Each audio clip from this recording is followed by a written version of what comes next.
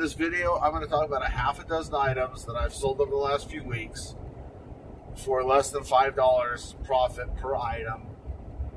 I'm going to tell you whether or not I think each item makes sense, why I think it makes sense, or why I think it doesn't.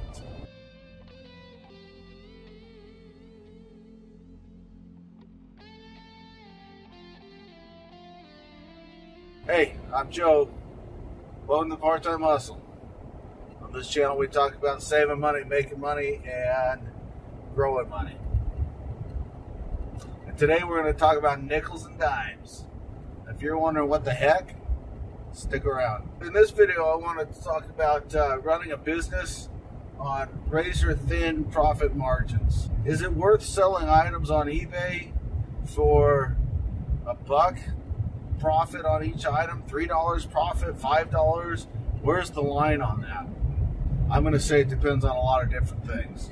But first, let's talk about the fact that most of the retail industry operates on a very thin profit margin. If I go into Walmart and I buy $150 worth of toys and games for my kids or grandkids for Christmas, Walmart only makes $1 or $2 or maybe $5 or $10 off of that purchase. The way that they make their money, though, is that hundreds of other people, thousands of other people, go through that same store on that same day with a similar shopping cart. So it's all a volume game. It's a numbers game. I realize that that's not necessarily doable for online resellers like myself. I am not looking to hire people. I'm not looking to rent storage space. So selling the kind of volume that it would take to make money off at 3 or 5 or 8% profit margin is not going to work. But is it still worth it? Or is it maybe even still necessary to sell some items where you're barely making $1? So here's a half a dozen items that I sold over the last month or so, a couple weeks, that sold for less than $5 per profit per item. The first one I want to talk about don't make sense. They were definitely mistakes. I sold a Cabela's long sleeve flannel shirt for less than $1 profit. It should have been about a $3 profit, which in this case I believe would have made sense. It was an easy listing. I listed 3 items that were similar, but I made an error on the shipping. I included free shipping, and I checked the box for expedited overnight or something like that, and I didn't realize it until I printed out the shipping label, and it was like $8.50. And in hindsight, I could have asked them if they needed it expedited or if they could have waited a day or two more. But I felt like just honoring the original agreement that I would ship it overnight or whatever. I'd rather get the good feedback and not have to hassle with it. So I did that. So yeah, that was a mistake. I wouldn't purposely sell anything for less than $1 profit. The next item I sold was also less than $1 profit. It was a Dickies long sleeve button down work shirt. It was one of the first items that I listed that I used promoted listings. And I'm kind of experimenting with that to see when it makes sense and when it doesn't. But the long story short on this one is I guesstimated incorrectly on the shipping cost, the eBay fees, the normal eBay fees, and the promoted listing fees. And then the promoted listing fees, they tell you exactly how much it's going to cost. I kind of underestimated what each of those would cost me. And if you underestimate by 30 or 50 or 80 cents in 3 different categories, you end up taking a pretty good bath on that. So coulda, shoulda made $2 or $3 on that at least. Ended up making less than $1. So those are my less than $1 an item sales, and I would not purposely sell things with a profit margin that thin. So the next 2 items I sold that I want to talk about were about $2 a piece profit. And that's kind of at the bottom of where I think it might make sense. So I'll say I'm happy with one of the sales and a little disappointed in the other. So the first one was a Sportsman's Warehouse hunting / shooting shirt. A really nice shirt. I didn't ask enough for it. It sold pretty quickly. I want to say like in 2 weeks, 3 weeks. And if you're selling items that quickly, you're probably not asking enough. That's what I'm learning so far. So I should have held out on that one a little bit. Yeah, I should have listed it for $3 or $4 more. So I'm okay with it, but I really wish I would have listed it for a higher price. The other shirt that I sold at about a $2 profit was a Roundtree York polo shirt, and it was part of a 5-shirt package that I bought at a garage sale. And when I got home, I realized I hadn't screened the items well enough, and none of them were really perfect.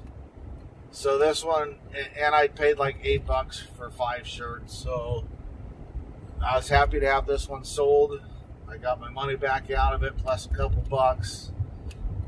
It had a stain on the front. Of course, I disclosed that, put the best pictures of it I could, and so got rid of it. Didn't have to redonate it. Didn't have to throw it away. So I'm happy with that.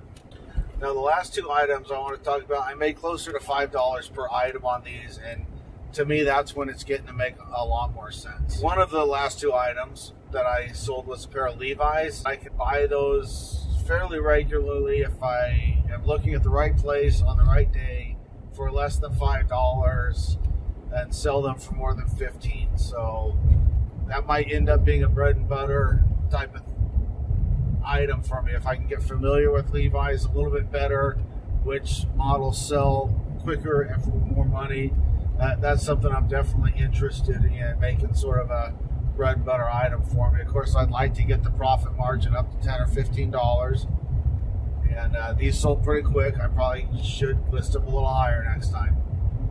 And the last item is a tie that I sold. It's got a patriotic motif on it. It's the Boston Tea Party. It's I wore it back in the day when I wore ties. This was out of my own inventory. I didn't go buy it. Otherwise, I might not have made any money. But I made about $3 on that. I was pretty happy with it. So those are 6 items that I've sold in the last month or two for less than $5, and like I said, some of the sales made sense to me. I would do it again, and others I would not. So I'm living, I'm learning.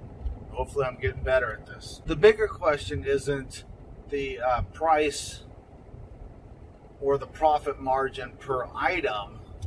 The bigger question is the profit margin as it compares to the amount of time and effort that you have into the item. If you're literally just bringing something home, taking pictures of it, and then putting it in the mail once it sells, then $3 to $5, $6, $8, that's actually not that bad. You sell enough of that kind of stuff, it keeps your business going, keeps the inventory turning over, and I can make sense of that.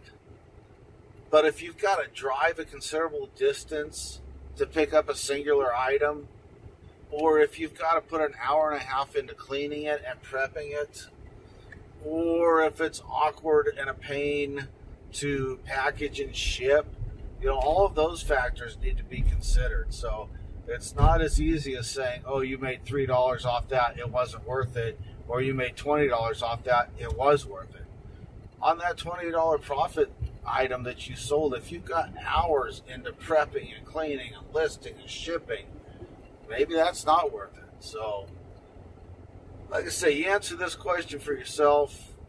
I can't tell you whether or not it's worth it listing an item for and making a profit of $3. Only you can make your decision on that. I will say, though, that if you're reselling, I'm new to it, and you want to get good at photographing and staging items and listing and shipping, the only way you get good at those things is by putting in the repetition. If you can turn items over quickly in the beginning, even if it's a very thin profit margin, and that helps you get the reps in, then that'll help you get better at things. And that's currently where I'm at. So I'm not kicking myself for any of these items that I sold. I'll take my lumps, I'll get my experience, I'll move on, and I'll get better at this. So that's where I'm at. Maybe that's where you're at. All I can say is if you work hard and you work smart, success will follow. So keep hustling, and we'll see you in the next video.